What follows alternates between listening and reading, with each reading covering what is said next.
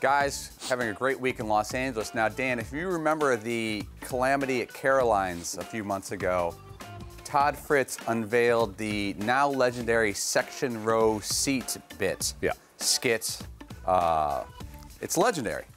Now, the fallout is still being felt. Here's the shirt that came from that. People say it on the street. It's catching on in pop culture.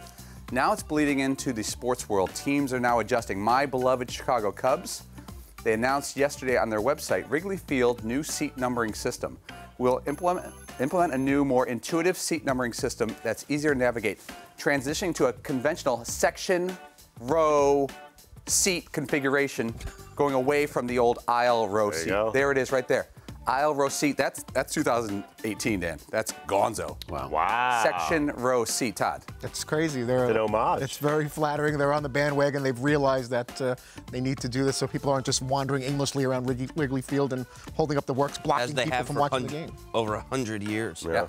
Nothing worse than when somebody comes up to you in the stadium. Well, how's it go, Tom? Oh, no. No. Give it to America. Section row seat. What don't you understand? Figure it out. It's got all the information you need right there on the ticket. Find your section, find what row you're in, and you got your seat number. Sit down. I'm trying to watch the game.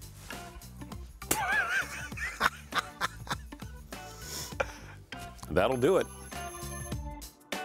For more Dan Patrick Show, tune to Audience Channel 239 on DirecTV or download the Dan Patrick Show app.